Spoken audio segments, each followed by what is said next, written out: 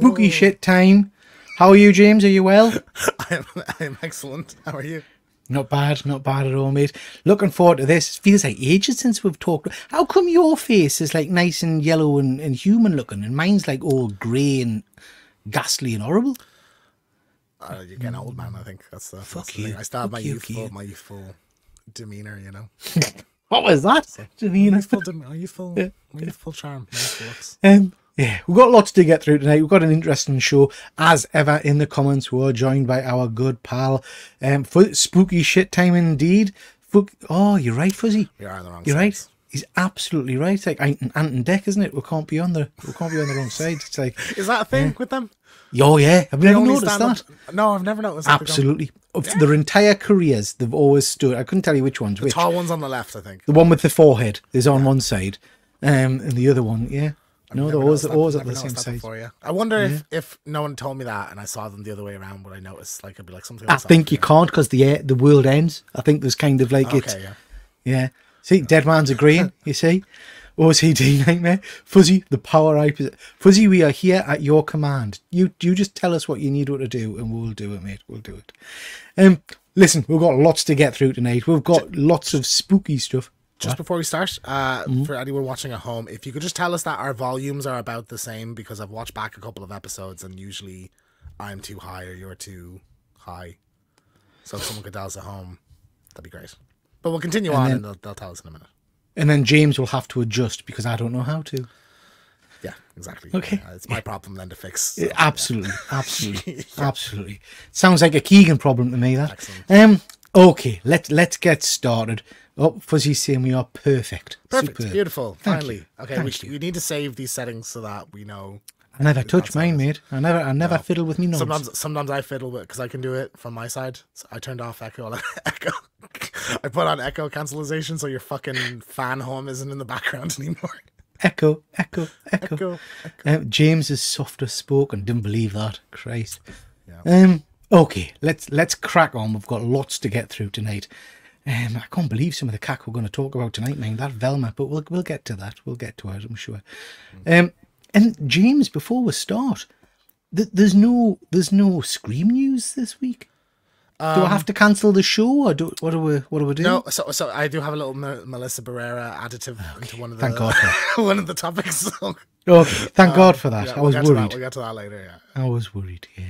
Okay, let's start with a bit of Blair Witch. Now, before we get into the news, Blair Witch. I remember when this movie first came out, however many years ago it was now, and it was one of these ones where, I don't know if you get irritated in the same way as I do, James, but I get really, really pissed off with all the news articles and the now it's on Instagram and all kinds of stuff. People are vomiting in the cinema. People are running out. People are having heart attacks in the cinema. And I go and see these films and I think, what a lot of old bollocks. It's just, I mean, Blair Witch wasn't all that good, to be fair. Well, you saw this at the time, didn't you? Yeah, I did. In the cinema. Why'd you say that? Why'd you say that like it's back in the 20s or something like that? And it was black and white with a piano. Just purely stating straight facts here, Peter. Like you did. Correct me if I'm wrong. You did see this at the time in the cinema. Yeah, I did. So I did. And you didn't find it that scary? I didn't find it what? That scary. Not at all. No, not particularly to compare to other things. Tell you what, I found it was one of those films that was over-egged beyond belief. Like I said, people were saying, you know, oh my God, it's the most scary thing you'll ever see, you know, all the rest of it. And it was all right. It was interesting.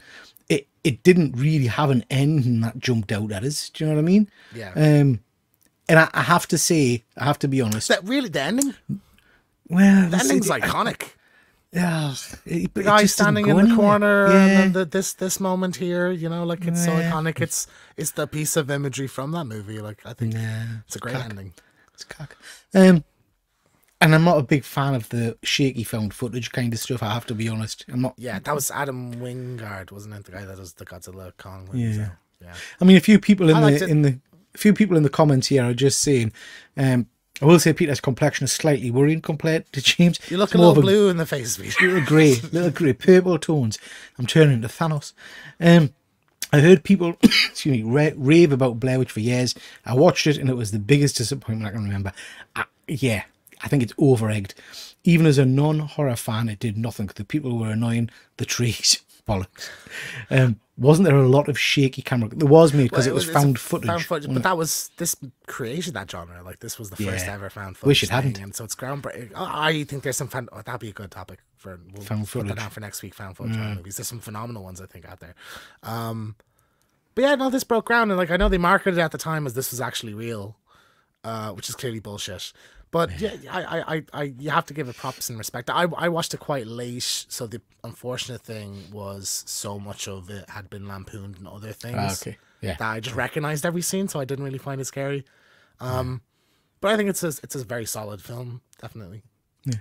So what's the news? What's the current so Blumhouse and Lionsgate are teaming up for a new movie, so no word on if it's like a remake or a third installment to follow up or anything like that. But yeah, I mean, I enjoyed the last one. I know, so I know it shows the actual witch thing in it, which I think is like maybe you shouldn't have done that because it's never going to live up. Is it?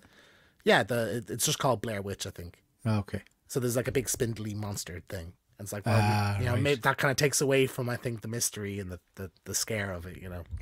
But I think it was pretty good. Okay. I have to say I'm not particularly excited about another journey into the Blair Witch, particularly if it is the found footage kind of. Not had a found footage movie in a while now, so I'd be game for that.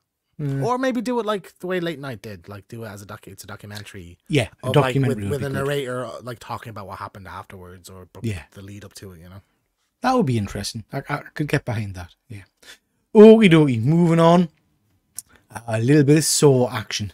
Now this isn't even remotely surprising because Saw 11 was supposed to come out this year. That this was announced. I'm pretty sure like our second show or something we were like Saw 11 2020.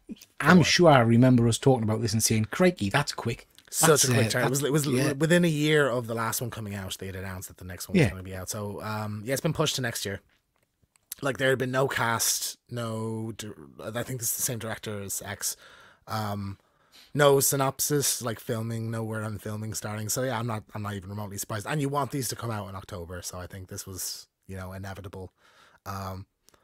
Yeah, and I think there's enough, like looking at it, there's enough horror stuff coming out this year. Like I think we're, you know, save it for next year. Work on it, make it good.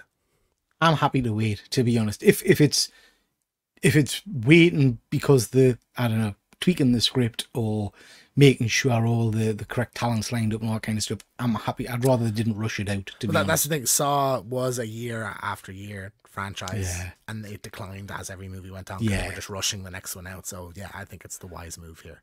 Absolutely agree. Fuzzy's saying he's not a fan of found footage film, but Cloverfield's about it for me. Yeah, I enjoy Cloverfield, man. Never seen it. You've never seen Cloverfield? Never seen it, no. Oh, James, that is like a big turtle thing, isn't it? Yeah, but you don't really see it. It is a bit Blair Witch in that you don't really see what's happening, the monsters and things like that. I think it's a great idea for a found footage movie, definitely. Yeah. Like it is worth a watch. It's a good movie. But the sequel, Fuzzy, is that the one with John Goodman? What's it called? John Goodman. Yeah, Cloverfield Drive. I've seen that one. 10 Cloverfield Lane. Yeah, that's very good. Which I was going to bring up later for the main topic as well. Yeah, but it's a good one. That's cool. And I never saw the third one, Paradox or something. No, I didn't watch Paradox either. I think that it was. In fact, I might have started watching it and gave up. It's more sci-fi than anything else. Dead Man talk about flogging a dead horse to another level. I would agree with you, Dead Man, but I have to say the last Saw film really surprised me. It's the best movie. Really enjoyed it. Like, it was a soft reboot, kind of. Yeah, you could probably watch the first one and then Saw the last Saw film and forget the rest in the middle if you wanted. I think so, but yeah, pretty cool. I'm excited about this. I enjoyed the last one. Fuzzy saying he didn't even know the third one existed. It's weird. I find the marketing for these films really weird, Fuzzy. They go out of the way to not link them to Cloverfield. It's like hinted at, you know. And if I remember right, that was marketed as a different movie. Yeah.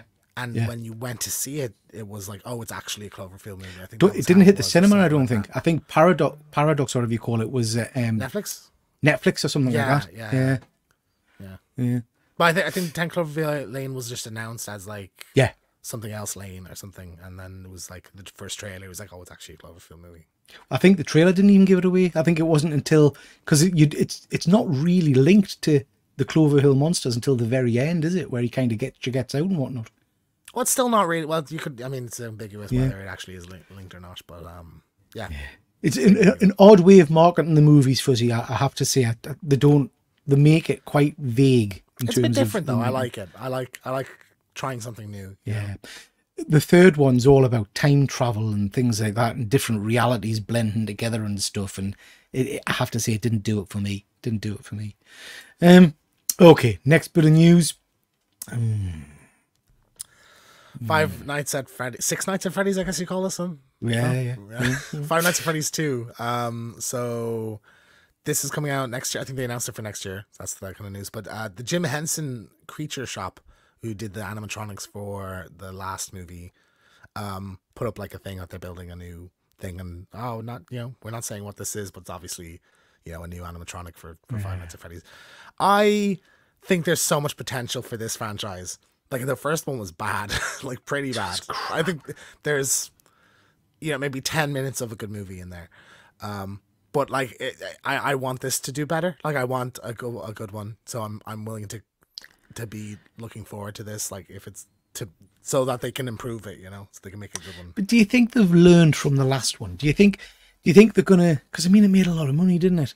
So they're probably very happy with it. That's the unfortunate thing, isn't it? Yeah. It's like, well, why change anything? Because the last one worked. For me, you need to lean heavily into the horror. Lean into the horror, because for me, there was no there to enjoy. Yeah, and was it PG-13? Wasn't it? I think so. Yeah, they wanted kids because, like, for some reason, 5 Nights at Freddy's, like, you go to Smith's and there's in the toy aisles. Yeah, there's fucking 5 Nights at Freddy's shit everywhere. Like, kids love this franchise, so like, I suppose you want them to be able to see it as well. Yeah. But that sucks. Like, I don't want that. Or do 2 versions. Do an R-rated version, Like, so Fuzzy's saying, who's the audience? Teens. I think you're right, Fuzzy. I don't know who it's aimed at. It's a bizarre property. I think it's literally 12-year-olds. Like, I think that's who they go for, Like, and my screening was fucking packed with like 11, 12, 13-year-olds. So yeah. I mean, I have to say, this doesn't excite me at all.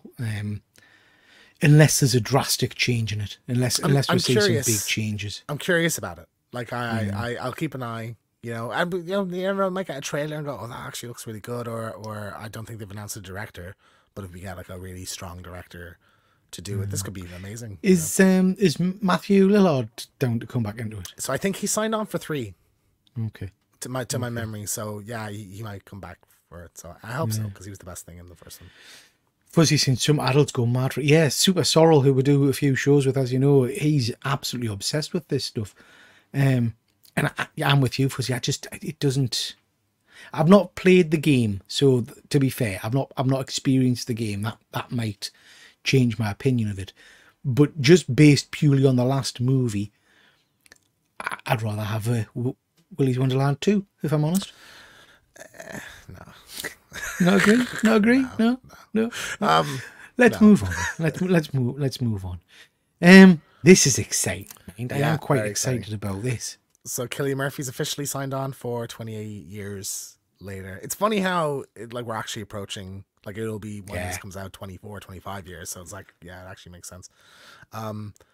It's amazing, I think, because I thought he would have kind of been above this at this point. So like, I'm excited that he's coming back for that. I think that'll definitely give it a big boost, because he's got such star power now. Oh, absolutely. But he's got a lot of links to the franchise, hasn't he? I mean, it was this kind of big break at the start, big star and roles, and I am excited about this. They want Nia DaCosta, who did the Candyman movie, to direct it. And she's phenomenal. I think that's a great choice. So I think, did she do the Marvels as well? Yeah, she did the Marvels. Yeah. Okay.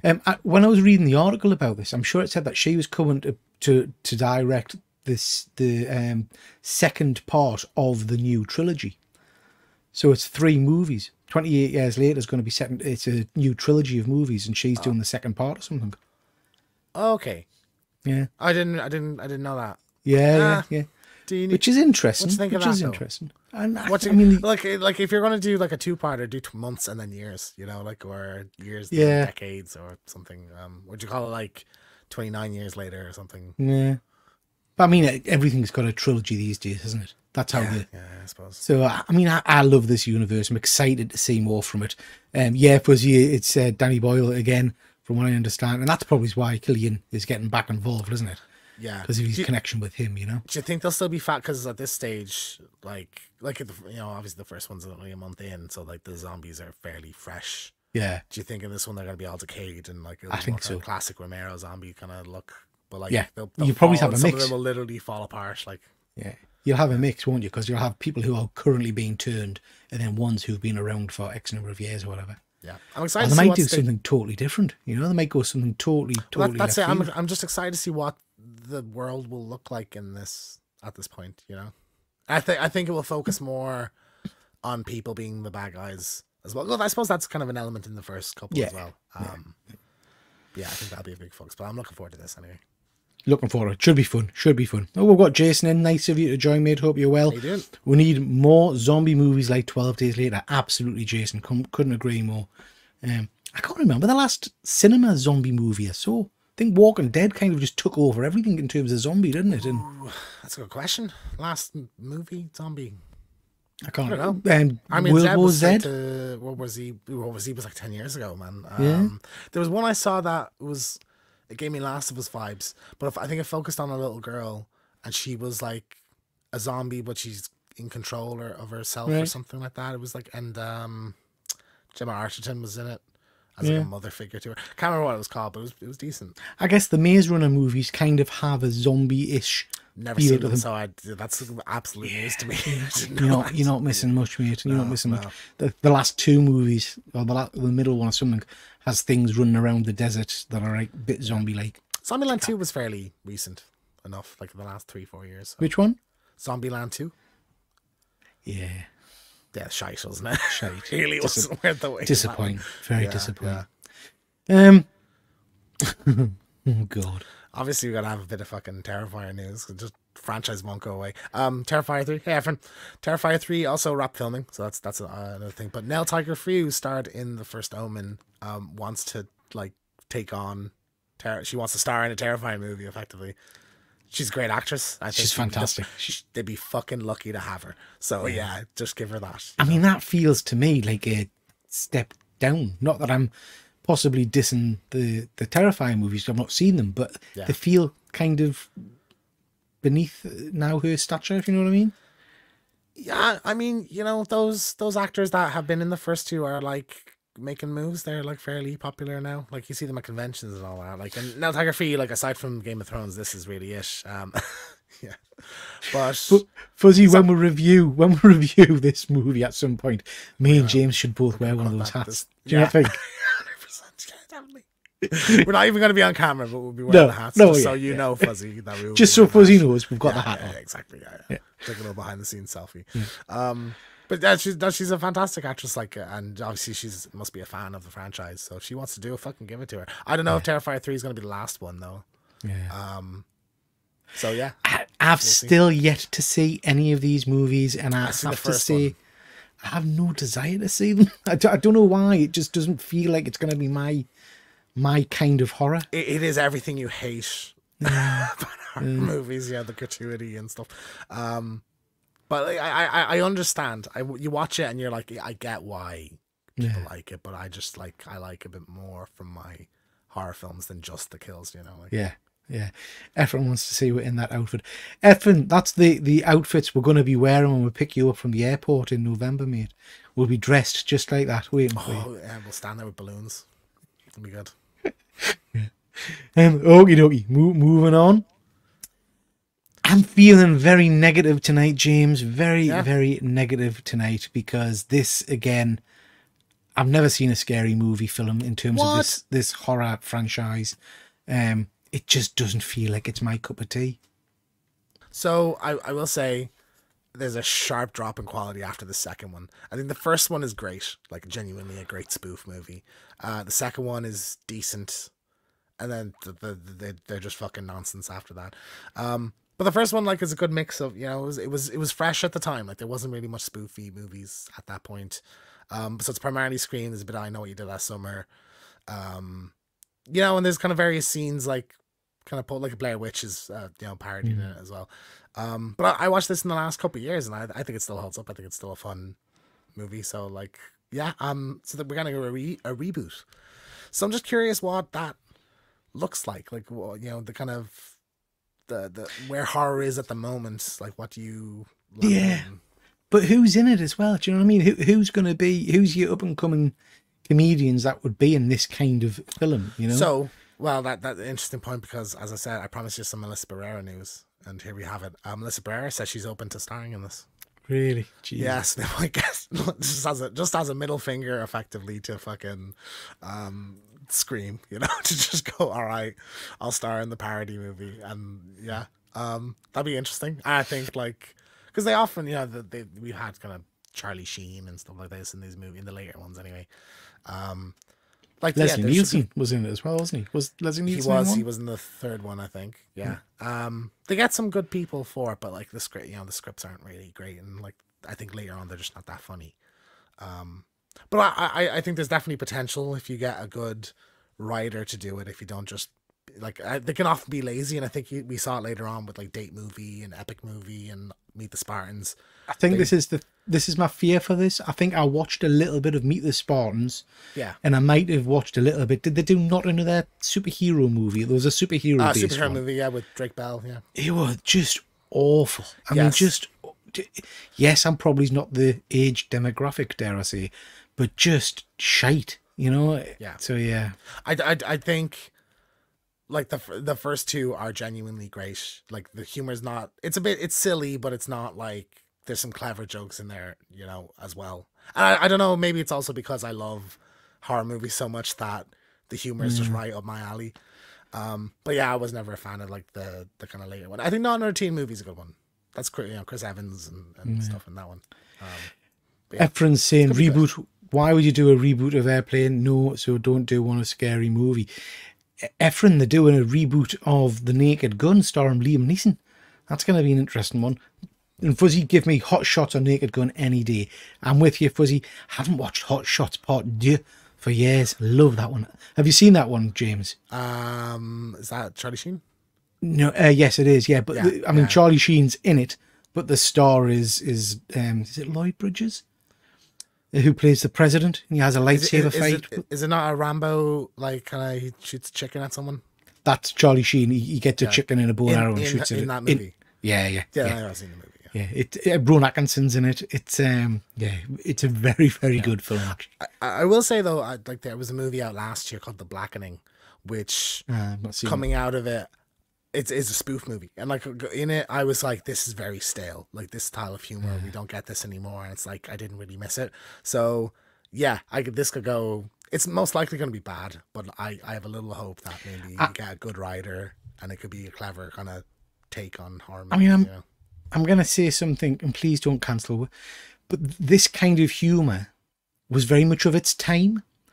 I don't know how you get away with it these days without it being kind of, you know, everybody burnt at the stake, and because you can't make some of the kinds of jokes that were in those kind of early films in this kind of movie, I don't think. Yeah, a lot of the jokes in it are like just a scene from a horror movie, a famous scene, and just do a funny version of it, you know. So like, you're not getting necessarily political or kind of offensive in it typically. You know? Well, when this comes out, I'll watch the first one, and we can maybe do a review. That being said, there is a whole thing about one of the characters is gay, like obviously gay, and nobody can tell, you know. And it's kind of a running gag in the first two movies. But it's actually one of the funniest jokes in it as well. But Fuzzy's got me reminiscing over Hot Shots now on top of Hardy. Have you seen the first Hot Shots, James? Possibly, I don't know. It's just superb. My favourite scene in that movie is where I'm sure it's Lloyd Bridges, is standing in his office, and he's got a painting on the wall of the airfield, and he's shouting at the painting, Bill. And he turns and he kind of says to the guy, "Say, I've known that guy all my life, and morale's shot to shit on this base. He's not even talking to us." He does stupid stuff all the time. It's a really, really cool. I've undersold it there, obviously. White Chicks being made now, absolutely made. Absolutely. I like White Chicks. White Chicks is a funny movie. Fuck. I wish they made a second one. That's the guys that did the original Scary Movie, the Wayans brothers, Fuzzy mentioned earlier. And they're great, I think. Yeah, we could do Fuzzy. Scary Movie? No, Hot Shots. For your time. Yeah. You see, you're saying White Chicks is great. It's really not, James. I like it's it. Awful. But I was 10 when I watched it the first time, and so much of it's iconic. Making my way downtown, you know, like, See, and I need you. No, let's move on. We got Let's really move off on. topic here, didn't we? Yeah, let's move on. Just because we know Fuzzy's watching, we like to slap a bit of Godzilla news in because we know he likes that. So this is Monarch season 2's been greenlit. Is that right? Correct. Yep. So as well as that, there's going to be several spin-off. They're going to do more MonsterVerse shows, like spin-off shows. What? So I think, like, what do you do? Like, what other stuff do you? I mean, no, like, if you pick a random kaiju and follow that thing, it's like, who fucking cares, you know? But the point of this is, did you finish Monarch? Did you finish the series? No, but you can spoil it if you want. I don't care. Well, I didn't finish it either because I lost my subscription. I think it was. Yeah. I got to episode 5 or something like that, but it suffered exactly the same as all of the MonsterVerse movies, because the budgets for these shows are pretty good, but putting something like Godzilla on screen costs a lot of money, doesn't it? So you focus almost, most of your show on the human element. Exactly, and as usual, the human element is dog shit. I'm not interested in Monarch. Is this guy's sister alive and his dad's alive? I couldn't give a toss. I think monsters smashing each other for fucking 9 episodes wouldn't be very entertaining. You know, you need some good. I'm sorry, Fuzzy. You have to love me as I am. You've got to remember, Fuzzy. He's about 13. You've got to remember. So yeah, like you have to focus on the human characters. Now, I would actually really like a follow-up if you're going to do spin-offs like other shows in the MonsterVerse. Go back to the time period of Skull Island and follow something. I know Monarch did a little bit. I had the double tiny little bit at the start, didn't it? And there was John Goodman. But I'd like to see, like, get Tom Hiddleston for one of these. Let's see what happened to his character, or Charles Dance, from the second movie. See what happened to him. Jason saying episodes 8, 9, 10 were brilliant. I think I dropped off because I had a free subscription or something, and I lost the subscription around episode 5. I think I got 3 episodes in and I stopped. I will catch up. I will get another subscription at some point and watch. Obviously, it wasn't that important to watch though, because we went into the new one and it was well, absolutely didn't miss anything, So Fuzzy saying he thought Monarch was a chore. Can't even remember how it finished. I have to say, Fuzzy, that's how I felt with it. Each episode, it was I've described it like this before to you, James, when I'm talking about different shows and things. There are some shows like Stranger Things, for example, or actually using a current thing, Fallout, which I am absolutely loving, where I sit and I'm glued to the TV. And then there's shows like Doctor Who now, and I would put Monarch in this, where I'm lying on the settee on my phone with this playing in the background, and I'm just not engaged because it's this is a show you'd have to focus on, though, I would think. But it's just cack. It's just drivel. Do you know what I mean? Yeah. Anyway. Oh, Jesus. So, Velma season 2 has been announced, and it's coming next week. It's coming on Thursday, the 26th of April. There was a poster, no trailer, and we're 6 days out from that, and we've seen nothing of it. James, who cares? Who gives a shit about this show? And now I have to say, I've not seen season 1, but I've certainly heard enough about it to know that I don't think this is for me. I've never seen people gather together to hate something so passionately as this show.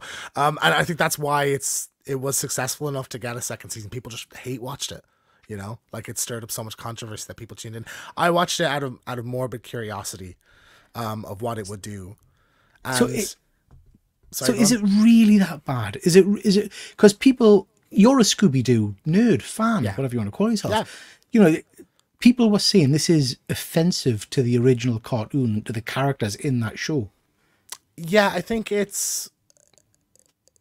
has no reverence for Scooby-Doo at all. Like, the characters are completely, and I don't even mean like race changing. Like, I think that's fine if that's what you want to do.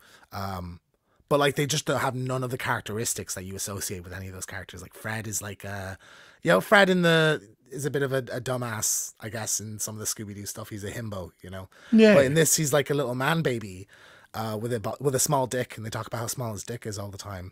And it's a running joke in the show. And Velma's just a bitch.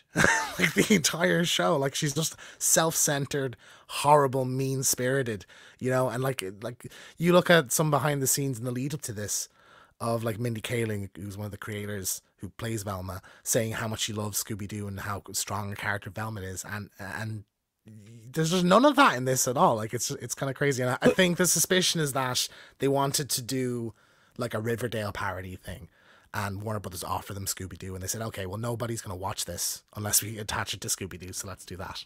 But did they get Scooby right? Is Scooby's not in it.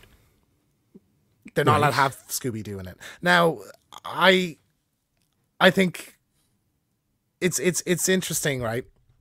There's sort of a setup for how you could bring Scooby in. There's sort of an explanation for why you'd have a talking dog in this.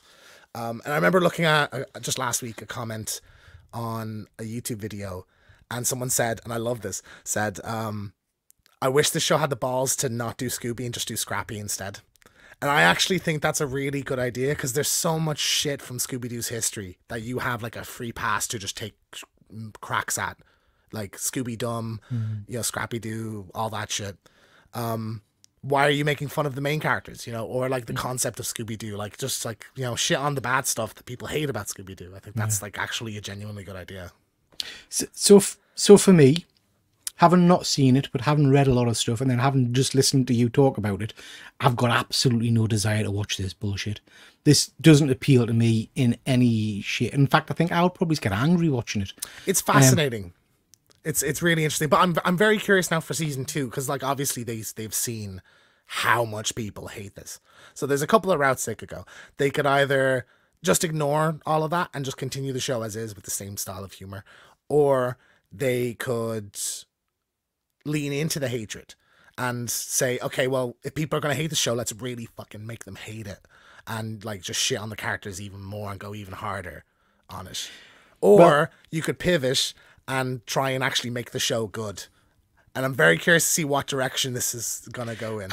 I think there's been that much free press and PR about this because people hated the original series that they'll just keep going and doing what they've been doing. It's getting them attention in it. And it must have made some money because it's been, you know, a very quick turnaround for a season 2. That's the irony, I think, is that if this was like good or just decent, it wouldn't have got season 2. It got season 2 because people hated it, and so many people watched it because they hated it so much. And with Warner Brothers cancelling shit left, right, and center as well. So this is the thing that they said that they go through with. But yeah, it was just a year turnover. I think is really impressive for an animated series. Yeah. And you know, I think, you know, to give it credit where credit's due, I think visually the show actually looks quite good. Like the color palettes, the animation is nice. There's some positive. I don't think it's the worst thing ever made, but it's just not. Like, why does this exist? Who's this for? There's your tagline for the DVD. Not the worst thing ever made. That'll draw in the crowds, won't it? Yeah. Bullshit. Though, we'll be talking about this. I don't know if you're gonna make me watch this, aren't you? You're gonna make us watch it. You can watch it if you want to. I'm gonna talk about. I might group episodes into 2 or 4, and as we do this show, I'll talk about like what happened in the newest episodes or something like that. But it's fascinating, unless like the first 2 are just like there's nothing interesting to talk about, and then I'll just not watch it anymore. Okay. But like I want an adult Scooby-Doo thing so badly that I'll accept this. Do you know what I mean? Like I'm so passionate. Like, see, you're the problem, Keegan. Yeah. You're the problem. That's why this dog shit's being churned out. Yeah. But like I just like there's such a market for a Scooby-Doo project aimed at adults, you know. Like it's a shame that this is the thing we got, but like I want that, so I'll just for my fix. I'll love that dog, don't you? You do love that. He's dog. Not in this show though. Put Scrappy in it. That'd be funny. Yeah. Okay. Splat. Let's see what we've got in the comments. I know I got 10 episodes, that's for sure. I never got to 10. Oh, Fuzzy's talking about Monarch, I think. Yeah. I'm the same, Fuzzy. I'm the same. He's bloody obsessed with Scooby-Doo. I'm actually wearing my Scooby-Doo shirt today. Jesus God. One of my several. So. Who knew? And isn't the writer and director the person that the voice of Velma? Mindy Kaling. So she was a writer on she's very talented writer on The Office and everything. I created the Mindy Project. I don't know if she's a writer. She's not credited as a writer on this, but it's pretty clear that like Velma is, you know, has various characteristics that she has, you know. So she's obviously got a lot of influence there. Cack. Yeah. Okay, let's talk comic books for a little bit. Now, palate cleanser. Let's do it. Palette cleanser. Let's just wet the old whistle with a bit of comics. So we've got issue 2 of Ghost Rider: Final Vengeance. Have you read any of this, James? I have not. Do you want to give me the little yeah. So I mean, you know what? It's the same shite in terms of, oh, Danny, he's lost the spirit of vengeance and it's gone to somebody else and blah blah blah blah blah. The first issue had the spirit of vengeance kind of going around and visiting various MCU characters, and it was interesting. Okay. And it's ended up in Parker Robbins, who is the Red villain Hood. known as the Red Hood. Oh, Red Hood or the Hood? The Hood, sorry, the Hood, yeah. Which is a character who's been on for a number of years. Really interesting character. Started off as kind of just a lowly thug, and then he gets this demonic cape and some boots, I think, which give him the ability to kind of teleport, turn invisible, and fly and things like that. Yeah. He was very big during kind of the Siege of Asgard and all that kind of stuff. Yeah. Anyway, he's now been embedded with the power of the spirit of vengeance. This is issue 2, where he's kind of first embraced it, and we get to see his version of the spirit of vengeance. We see him on his bike and all that kind of stuff. Have to say, wasn't expecting to enjoy this. I was reading it through curiosity more than anything else. This was a cool read.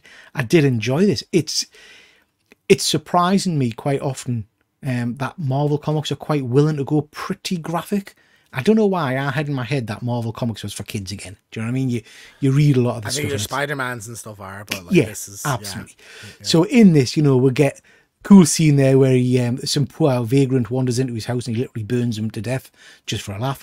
You get a really cool scene in a diner where he brushes against the waitress, and he kind of lists all the things she's done in a life. So like, when you were 6, you stole a lipstick from the store. When you were 15, you kicked a cat. When you are because he can see everybody's sins straight away, which I thought was really cool. The bit that I really liked is near the end, he's going to try and recruit a new team, and he goes to this vampire hangout, which is the last panel there, and it was very reminiscent of that opening scene in the first Blade movie, where you've got kind of the disco and stuff, and there's bodies hanging and people bleeding and stuff. So for me, it was a good read. It's kept us interested enough to pick up certainly the next couple of issues and see if it's as good as it goes on. So is this in the same? This is a mainline continuity, isn't it? Yeah. So Blade, because I think an issue behind on the new Blade, the current Blade run. So I'm curious if this tie in. Might do. It's a really cool villain that's kind of set up for that one too. Well, it's interesting that this issue links with vampires, because there's a big vampire kind of crossover going on at the moment. So I do wonder if that's going to link in with this in some way. Yeah. But yeah, a cool book. I enjoyed it. Fuzzy saying my Ghost Rider came today. I haven't read it yet, but I'm loving the covers. Happy to give it a chance. Exactly, Fuzzy. I'm the same as you, mate. I'm giving this a go. I'll give it a couple of issues until it starts to bore us. At the moment, I'm enjoying it. Is that a gun he's holding on the cover? We've not seen that yet, but yeah, it looks like 2 guns.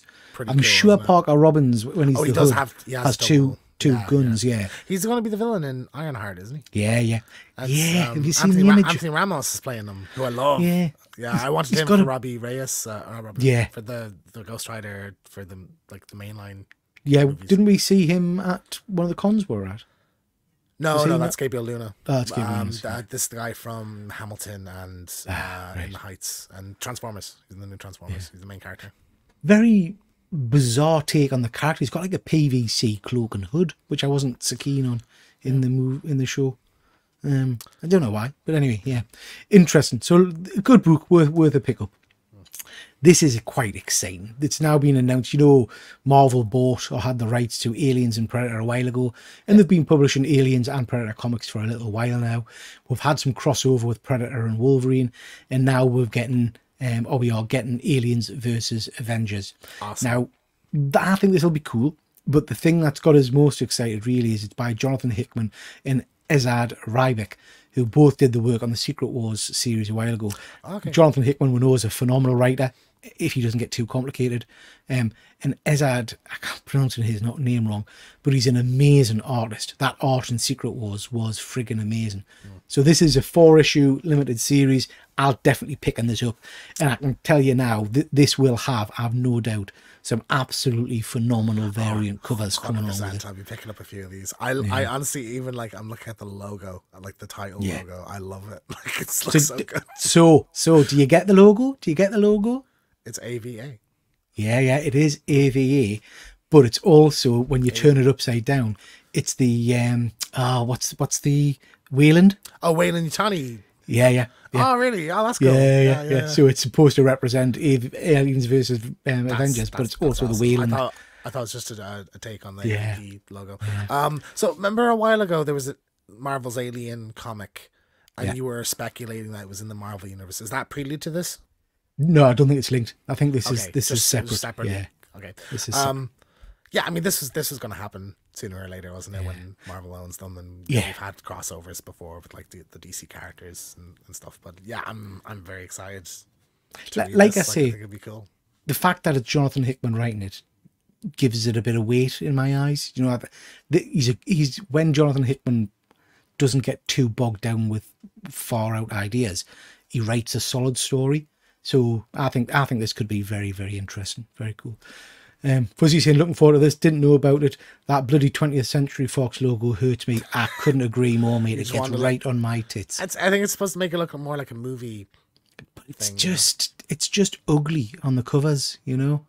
You'll get some stunning Virgin covers of these, but I reckon there'll be a whole ton of variants. I assume you want a Thor fighting a xenomorph, is it? We have had those already, and it's a very cool. So when there was Marvel, there was they did Aliens anniversary or something like that. Yeah, when Marvel first got the property, I think they did like every comic had an alien versus the character cover, but it wasn't linked at all to the story in the book. You know, it was just a cover.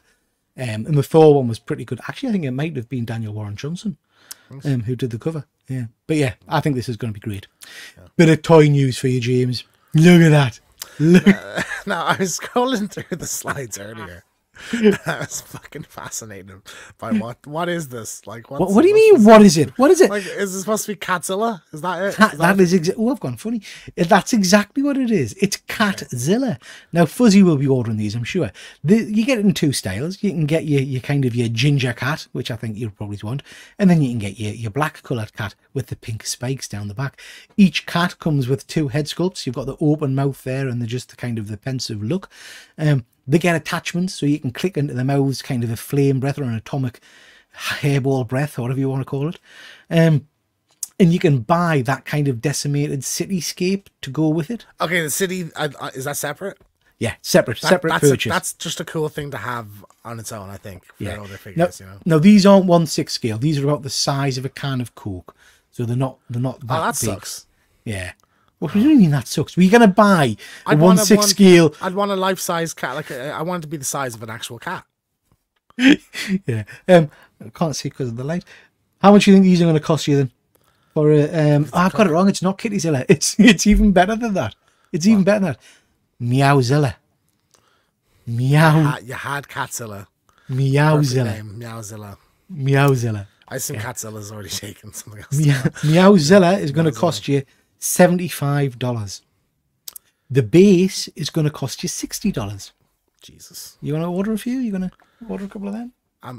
So my girlfriend's mom is obsessed with cats, and I think this would be a pretty funny present for her. So I'm going to get one actually for her. Well, he's not impressed. I'm joking. I will. Yeah, she'll love these. I think because she'll stick this. Because like literally, I mean, if you go to her house, there's just cat stuff. Like cat statues and cat like figures everywhere. So like she'll get a laugh out of this. Are you getting the ginger one or the black one? The black one. She likes black cats. Yeah.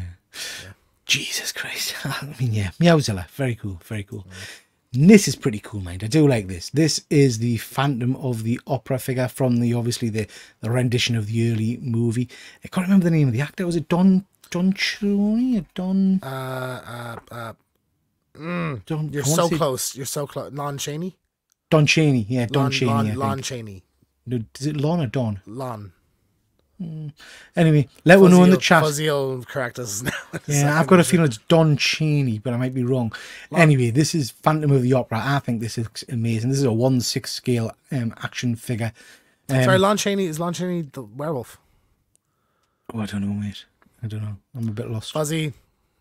Fact check with Fuzzy. Fact check with. Let's see. I think the head sculpt on this is pretty spot on. Right. It looks very cool. Dead Man's in the chat. It is Lon Chaney. Lon Chaney. Thank you, Dead Man. Good man. Correcting me. How dare you? Yeah.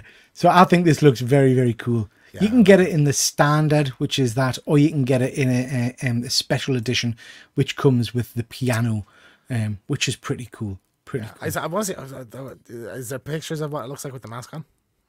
You don't get a mask with it. Because in this original version, I don't think he has a mask, does he? Oh, you're right. Yeah, this isn't. I don't think. Yeah. Oh, that's a shame, because I think when I think Phantom of the Opera, I think the mask. No, is it not? He has the mask on and it pulls off, and that's the face. That's the jump scare of it. Oh, I don't know. I don't know that I've ever actually seen this original movie, to be honest. If I have, it's years and years and years ago. Cheers, Efron. Years and years ago, I can't remember it. Peter think of the politician Dick Cheney. That's right. That's right. Yeah. He has a very similar look to him. Yeah. Just so you know, this is Jeff. Hey, Jeff. Oh, hiya, Jeff. Nice to see you, Jeff. Sorry I'm late. Abigail was fun. Think you'll like it. Yeah, I'm sure. I've heard nothing but great things. So looking forward to seeing that one tomorrow. So looking at me notes, prices on this one for the standard, you're looking at around about $300, which is pretty pricey. And then for this one with the piano, you're getting closer to the $550 mark. So it is pretty pricey. It's a big piece though. Like it's Dead Man saying the original was 1925. Wow. Everyone probably saw that in the cinema. So I wouldn't take that Efron. Let's move on to some rapid movie reviews. Pick this image, James, because I know this was your favourite scene in the movie, really, wasn't it? Oh God. Spoilers. This is supposed to be our non-spoiler talk. We have a spoiler video for this if anyone has seen it and wants to know our thoughts on it. But we'll just give was at the premiere. We'll just give it a little minute on what we thought of it. Like, no, spoiler free for anyone who still wants to see it. I thought this was awesome. This is a really great prequel. I think it's a really amazing companion piece to that original film. And like having us just watch that quite recently, I think they really went well together.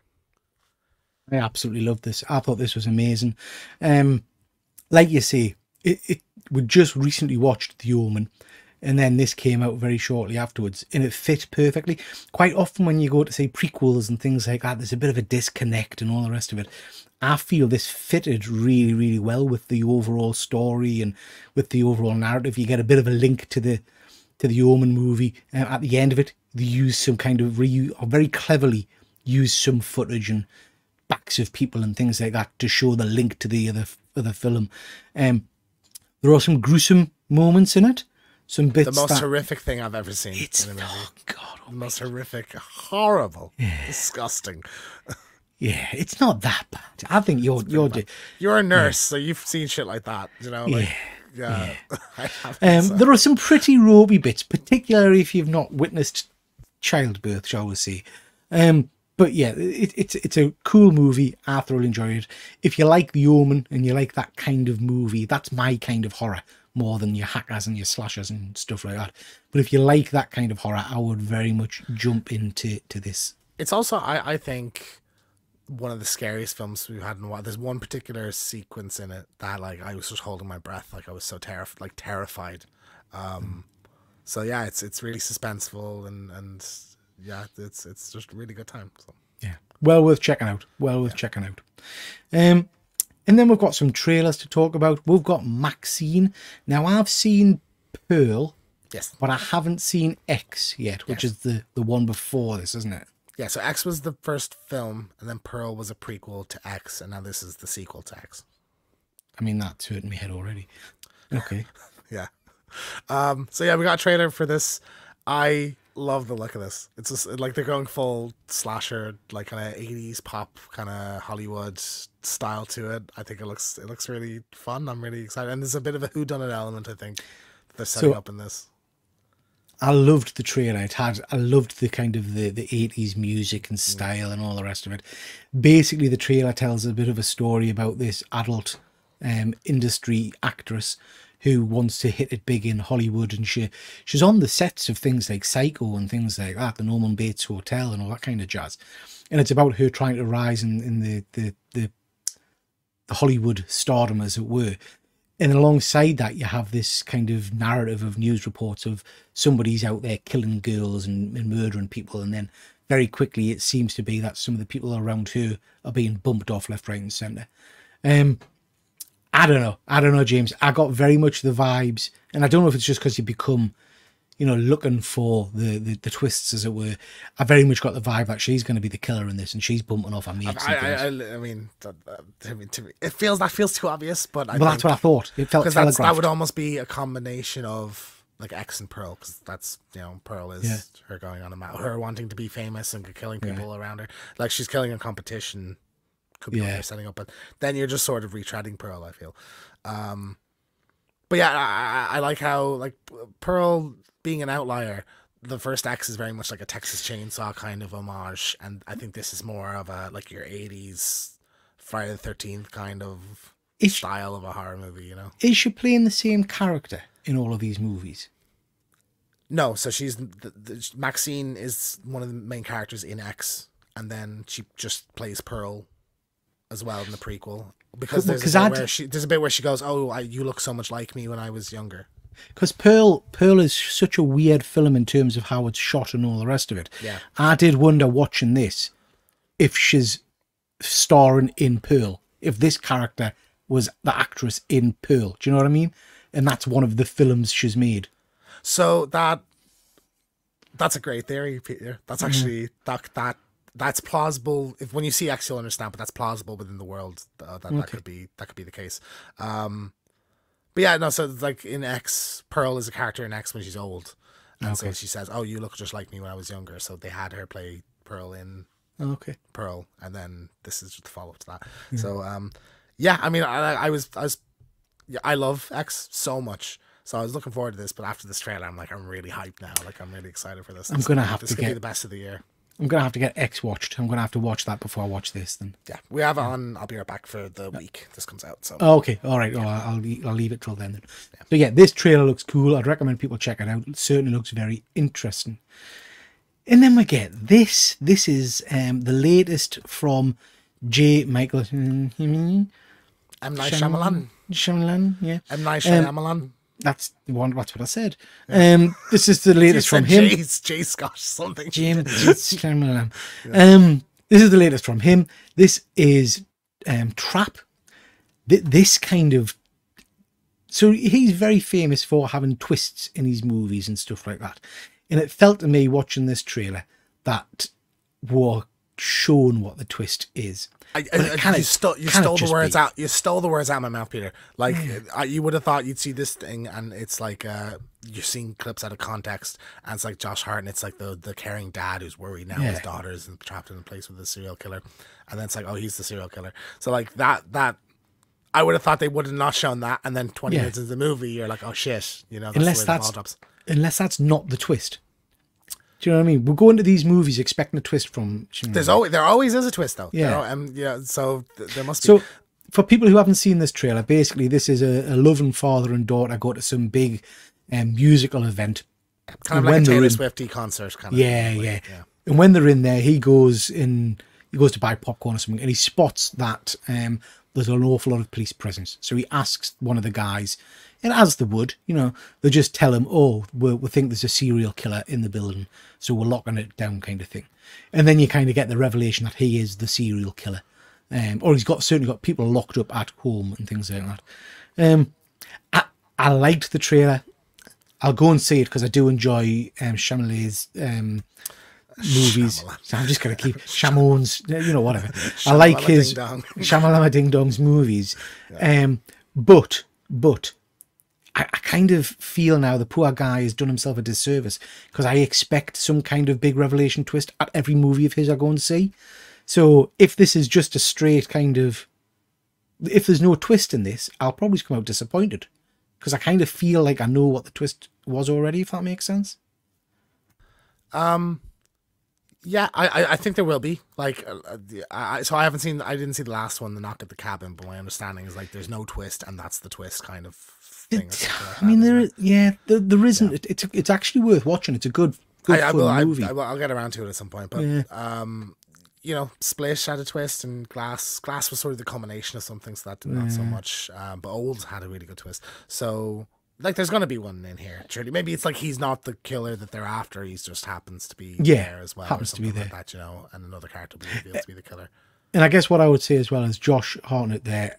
Love him so much. He's so great, and he went away for so long. Yeah, I'm just happy he's back. He's such a great actor. So I'm stoked for this. I love the trailer. I think it's such a great. A lot of Shyamalan's stuff, the blurb of it is so interesting. And like Old, I think the idea of like, oh, the people on this beach are aging really rapidly, randomly for some reason. That's a really cool idea. That would have been.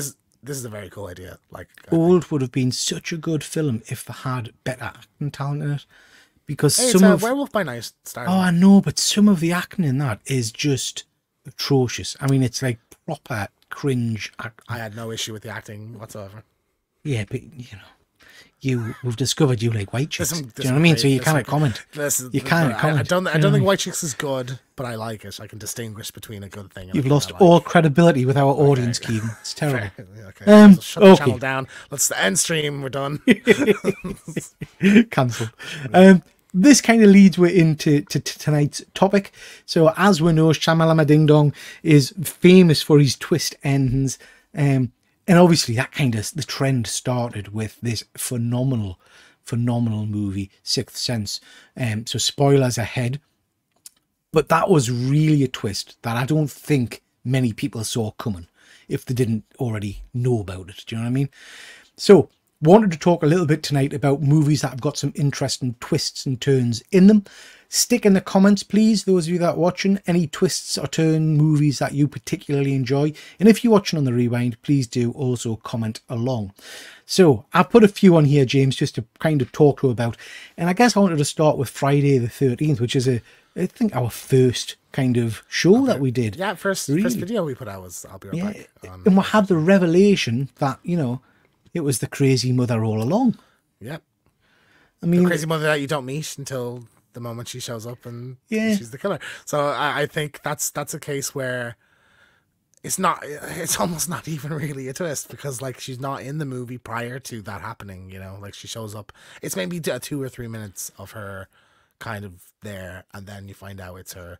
Whereas I think like she should have been throughout the movie, you know. There should have been scenes earlier where she was there being a normal citizen, you know. You see, I completely agree with you.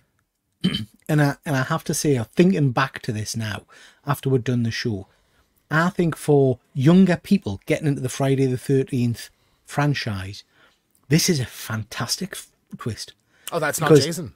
Yeah, because if they go into the franchise now, knowing the Jason lore and then they go back and watch the first Friday the 13th, you're absolutely expecting Jason to be the killer. So it really is a kind of a, what the fuck is this? What's going on here? That's a fair point, or just the fact that, the killer is this old woman. I think is. I mean, superhumanly strong old woman. Yeah, do you know what I mean? Big man, bare hands. You know. Yeah, yeah. But I think that's a good twist. Bates Motel. I've put that image on there because I just think it's striking. But basically, I just recently watched like some clips from its take on Psycho. Like literally in the last week or so, and I'm like, oh, that's really clever, and I think that's really cool. And Rihanna as Marion Crane, stunning, cool idea. Stunning. I remember watching the original. I can't remember if it's Psycho 1 or Psycho 2. And do you know how for me with horror, it's not the gruesome deaths and murders and chops up and things like that. It's the more subtle stuff. So in one of them, I can't remember which one it is. Like I say, whether it's Psycho 1 or Psycho 2, but there's a scene where there's a policeman kind of talking to Norman. And it's a hot day, and there's one of those American kind of big ice buckets outside. Have you seen this scene? And the night before, Norman's killed someone and put the body in there. And the cops picking up chunks of ice and eating the ice to cool himself down. That sounds so gratuitous. There must be the second one, I think. Some of the ice he's picking up soaked in blood. And he's popping in his mouth. That's the second movie. There's no, that's not a Hitchcock, very Hitchcock thing to do, you know. But yeah, the twist in obviously the first Psycho that it's Norman dressed up as his mother, was just, I mean, I remember not watching it at the cinema, but I remember watching that movie for the first time when I was younger and being blown away by that. It's common now, isn't it? Everybody knows Norman's the killer. Yeah, But that's the thing. when So that Psycho first came out, you know, it was... Me growing up, I've never not known that he was the killer in it, you know, so I'll never experience that. It's so ingrained in pop culture. And I think that's the problem with a lot of these twist movies. I mean, Fuzzy said there, one trick pony sound like style over substance, and that his films don't have great rewatchability. I absolutely agree with that, because once the twist or the trick is out there and it's lived in pop culture for a while, the kind of the impact of some of the movie, I think, almost loses itself a bit. It's interesting because I sort of think the opposite. I think when there's a really good twist and it's like, oh, it's been this the entire time, you want to go back and rewatch it because you want to see did they see that throughout the movie. Like, so with Bruce Willis, it's like no one else directly communicates with him. You know, it makes sense. Oh, it's a thing you didn't notice that, like, oh, that's the revelation. So I think Sixth Sense, at least one more rewatch for that. Yeah, you know? yeah. Just to check it out. Yeah, definitely. Dead Man saying, when Fuzzy mentioned Bates Motel last week, I've now been binge watching it. Haven't got to the end yet. Does it end as it should? Not going to spoil it for you, mate, because it deviates a little, but it's an interesting modern take, I think, on Psycho. Like the last season is a Psycho adaptation, effectively. It's very cool. And again, I cannot not say how amazing all of the cast in that are. Not just the mains, but you know, there are the last few episodes, some genuinely heart-wrenching stuff in there, you know. Yeah. There's an actor I really love in it. It's escaping me now. I didn't actually see a scene with her in it, but she's like his brother's girlfriend or something. Yeah. Do you know the actress's name? Nah, is the one in the wheelchair. I don't know if she's in a wheelchair in it. I just saw that on Wikipedia that she was in it. I was like, oh, I love the actress. Yeah. Shit, I'm just annoying, you know. Fuzzy's just saying The Prestige, one of my all-time favourite movies. The Prestige, just stunning, absolutely stunning. Have you seen that one, James? Yeah, I love it. Yeah. Christian Bale and Hugh Jackman. Yeah. Hugh Jackman, yeah. Horrifying as well at the end. Usual Suspects, absolutely one of the best films I've ever seen. That bit where Kaiser Soze walks away at the end with the lymph, and then the lymph gets away, just amazing. I actually, on the topic of I saw that in Scary Movie. Scary Movies ends with that. Does it? Yeah, and it's I love the music, the song that they played during it. So when I watched The Unusual Suspects, I was like, oh, I like the Scary Movie version more. Very cool. It's funny. I put Scream on here, and I don't necessarily mean for the twist ends in terms of the whodunits and stuff at the end.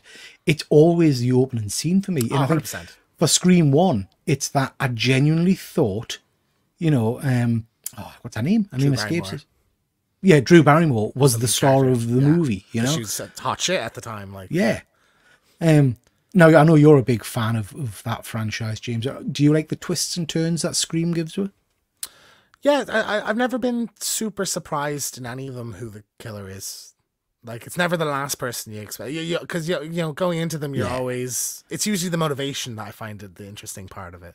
I'm never like, oh my God, that's the last person I expected, you know? Yeah. But you're absolutely right about the Scream. But that itself is actually a call back to Psycho, because in Psycho, it was... what's the lead actress' name in Psycho? At the start, Marion Crane, anyway, that actress was like the biggest star in Hollywood at the time.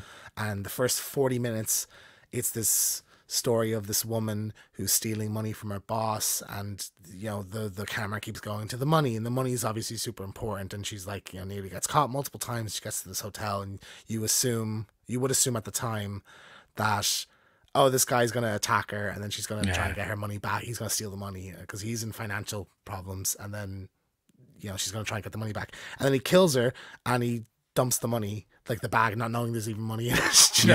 And it's just gone, and that's it, and that's not the movie anymore. And like that must have been like, that's the greatest twist, I think, of all time, is like that actress, that character dies. Yeah, the lead character dies halfway through the movie. I want to go back and rewatch Psycho now. I'm feeling the need to go and watch it. Oh God Almighty! Have you seen this, The Mist? I have, but very long ago. I don't remember that much from it. So spoilers, people. This is a brilliant movie. about basically creatures appearing in the mist and killing people left, right, and centre. And the kind of the twist bit here is at the end, they've tried to escape, and he's with some various people from the diner, and he's with his son. And the creatures are surrounding them, and they can hear them moving towards them in the mist. And nobody wants to be killed by the creatures, as it were, because of the horrific things they do to them. So he kills everybody in the car, and then he shoots his son to save his son from the horror of the creatures. And then you've got him sat there in the car with all the dead bodies, and as the mist clears, it's the military walking towards them to save them. And all the monsters have been killed, and he's murdered everybody in the car for no reason, really. Yeah. Just a brilliant... I love a movie where we don't necessarily get a happy ever after. I like... You don't always have to neatly tie it up with a ribbon for us and everybody lives happily ever after. Do you know what I mean? Yeah, I think it's movies ballsy. especially, I think, you know. Yeah. So I love this movie. It's well worth watching. Was he saying it was Janet Leigh? She's someone's mom.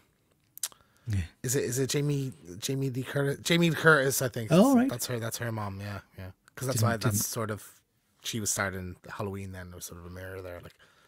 Yeah. I liked Seven didn't credit Kevin Spacey or announce he was in it. So when he appeared as the killer, everyone was shocked. Yeah. I've never seen another Seven. good. You've never seen it? That's the thing. I used to be a running gag when I was in college, that I was like, I don't know what's in the box.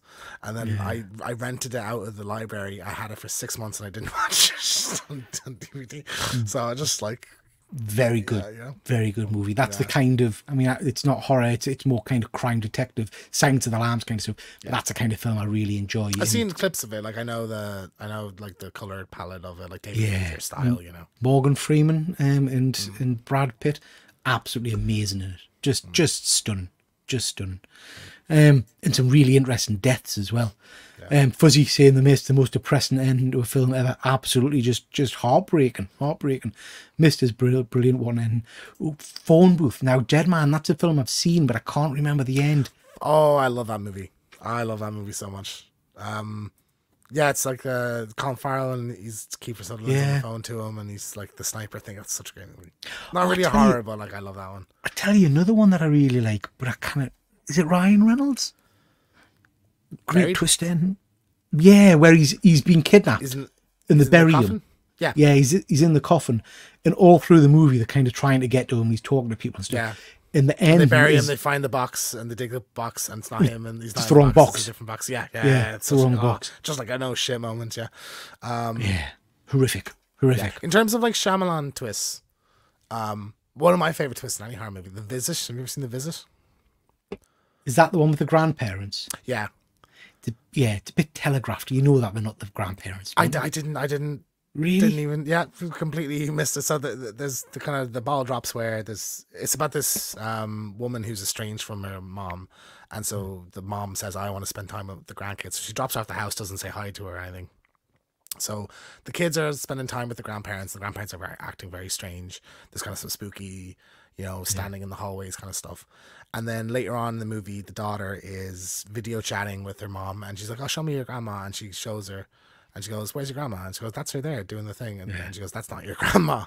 So it's like these two, the hospital, they've escaped from psych the wards, asylum, people escaped and killed grandparents, and they're like pretending they are, because the kids have never met the grandparents, so they don't know that it's not them. But like I was like that, my heart sunk. I remember at the time in the cinema, I was like, shit. So like I think that's a great one. Yeah, it is a good movie. That one actually, it is a very good movie. Cabin in the Woods. Oh, Cabin in the Brilliant Woods. twist, Cabin in the Woods, I think. Yeah. It's almost from the get-go. The movie's, the twist is almost at the start, really, of the movie, like of what the actual thing is. That's fantastic. Yeah, I mean, Cabin in the Woods is the end. Yeah, is a film we've talked about before that we're going to do a review on, because that's just a classic. I love Cabin in the Woods. I wanted to mention Oculus. I don't know, have you seen this one? With I've seen this. No, an Oculus. No, I have. I was thinking. Very cool. It's what do you call it? She plays Nebula. She was in Doctor Who. Karen Gillan. Karen Gillan plays the lead character, and it's about basically a demonic mirror. And all through the movie, they're trying to smash the mirror and get rid of it. And I'll not spoil it for people who haven't seen it, because the twist at the end is just... I remember watching it and just thinking I knew what was going to happen next. and then it ends and just thinking, what the shit? How's just brilliant. Did Wicker they Man. do a sequel? I'm not sure. I've only seen the first one. I've only seen the first one. Wicker Man, obviously, kind of expected now because we've seen it. Do you know what I mean? But back in the day when this first came out, the twist at the end of them killing the main character and there being no kind of retribution, just the bad guys win. Not the bees. Not the bees. Yeah, oh God, not the Nicolas Cage version. I thought it's Nicolas I've never Cage, seen the so original. I've only seen the Nick Cage version. You've never seen the original? No. Oh, the original is Edward Woodward, and it is just, it is really quite dark and disturbing. So again, another good twist. And then can't not mention Saw. And again, you've got all your different traps and all that kind of stuff, but the thing that stands out for me is when he stands up at the end. Yeah. He's been lying on the floor all in the that middle of time. the room. Yeah, brilliant, I think. Just absolutely amazing. Absolutely amazing. And then this, I wanted to mention this. This is obviously The Shining. And this is one of those twists that I don't understand. I don't understand. I haven't got a fucking clue what's going on. I don't get it. What is it like? I don't understand what it's implying. I don't get what it means. I remember watching The Shining because I'd only seen The Shining for the first time when Doctor Sleep was coming out. So I was like, I better watch it for the new one. And I remember looking it up, and it was something to do with like his spirit is sort of trapped in the hotel or something. I don't know. It makes sense to me. Still, here's the thing. Here's the thing. There are some horror movies and movies in general that people kind of rave about and oh, it's amazing. It's like art and blah, blah, blah. And The Shining being one of them, it's kind of held up there as one of the best movies, horror movies. And then I watch them and I just think, I don't know what people are saying in this, because I have to say The Shining for me isn't that great. It doesn't... Peter, it's The Shining. It's brilliant. It's fantastic. Yeah. What is it? It's so creepy, like. And maybe come on, there's the bit where there's the bit with the little girls. Red rum. The little fucking fat bear guy so giving it's the guy right. the blowjob, you know, and stuff. I'll give you it's creepy. I'll give you it's creepy. But what does it mean? What's it all? What is it? What's the story? What does anything mean, Peter? What is life? What is life? What is? Do you know? I don't think you actually necessarily even need to understand something to enjoy it or to think it's good. You know, like I don't need to understand the movie to enjoy it. You just need to look at the pictures. I'm a simple and listen to man the words. with simple taste, Peter. We've established this many times. Yeah. I might need to go back. Let me know in the comments if you're live or just watching this on the rewind. Let me know in the comments. Am I missing a trick here? Do I need to go back and rewatch The Shining to fully appreciate and understand what the shit's going on? There is like various 1920s kind of like all the spooky stuff is sort of 1920s stuff. Yeah. You know, so it's like I guess he's the reincarnation of this guy, or the photo is his spirit trapped in the photo. And like all the, you know, he's not necessarily from that, you know. I don't want to work too hard. Do you know what I mean? Speaking of trapped photos, the one we've not talked about that I just want to mention is Sinister. There's a good twist at the end of that with the killers. Yeah, I think so. I really like Jordan Peele. Like he's kind of doing some Shyamalan stuff with his movies. I think this twist. I think Get Out has a really great twist. The whole like what the kind of the plan is really for him, and how that's seated earlier in the movie when he's talking to other people. I know you're not a fan of the movie, but Nope. Okay. I think the twist that it's not a spaceship, it's like actually the creature. I think that's a really cool take on that, you know, on the flying saucer thing. So the twist in that movie is that they've tricked you into sitting through all that shit for 2 hours of your life. There's some great stuff in that movie. I enjoyed it. There's a monkey. I'll give you. I think us is a bit telegraphed. I think it's a bit obvious. Yeah, and a bit convoluted. But like, you know, I think me and Fuzzy are of two minds. He's always very often similar mind to me. Yeah. Okay, guys, that's enough twist ends. Some good ones there. Some good ones to go and check out. And that's the end of tonight's show. If we can just thank you all, because we've got up to 271 subs, which is friggin' amazing for a little channel like ours. So over a couple of months. 50 up from last episode, which is crazy. Like we're almost at 275. Which crazy. Is I've actually gone up crazy. since you took this photo. I think it's 274 or something. Oh, fantastic. Fantastic. Amazing. Like, this is great. Yeah. Can't thank you enough. Please do continue to support. Please do shout and scream and point people in our direction. We need word of mouth. We need more people watching. So really do appreciate anything you can do to promote our channel. Because it's going well and we really are enjoying doing this stuff. Yeah. Dean's just jumping in here to say The Shining is so overrated. Nicholson goes from sane to mad with nothing in between. The book is gradual madness, so much more effective. Fair. Very fair. Yeah, I would agree with that, Dean. I would agree with that. Fuzzy's in pleasure, chaps. Always great times these Friday lives. Love your work. Thank you, Fuzzy. And if you are new to the channel or new to the What Catch Up, please do check out some of the other shows. We've got I'll Be Right Back, which is our movie review. We've recently done Godzilla, which was great fun. I think it's fair to say I probably enjoyed this movie more than you, James. But you charming bastard. I went in going, bastard. yikes. You charming bastard. You charming bastard, Peter. Like Terry Wogan. I went in going, oh, this movie sucked, and then you talked me over by the end of it, where I was like, I was all right. It was pretty good. You know, you do it every time. I like it when you hate the movie and I love the movie, because I won't back down when I love something. Like, I'll defend it to the end of the earth, you know. We've not had many where we've disagreed, really, have we? We disagree on almost all of them, Peter. Unless we either both love them. There's one we both hated, and then the rest of them we were like, one of us loved it and one of us hated it. So yeah. I did want to mention that there's a whole host of really cool videos out there for you to go check out. And we've got stuff on every flavour of horror that you can imagine. Little reviews or more meaty reviews. So please do go check out some of those and give them a bit of love, because they are great work that James has put a lot of time and effort into editing. So thank you for that, James. We've got all the live shows as well. Now, these really do need a bit of love. We are not getting as many views as I might have hoped for the live shows. So please do encourage people to watch and point people in the direction to go and check them out on the Rewind for all of the weekly news and gossip and all that kind of stuff. Well worth checking out. Oh dear. Oh dear, oh dear. And then coming up next week on I'll Be Right Back, we're doing I did this thumbnail like before we even started doing the channel. Like, I had this ready to go. I want to do this since the beginning. Scooby-Doo on Zombie Island. Perfect timing, because Velma's coming out next week as well. This is, I think, the best Scooby-Doo thing. So I love this one. I know I'm stretching the word horror a little bit with this, but indulge me. I work hard, so this will be fun. I'm very excited. I'm nervous, but I'm excited to see what you think of it. I mean, I am a sorry.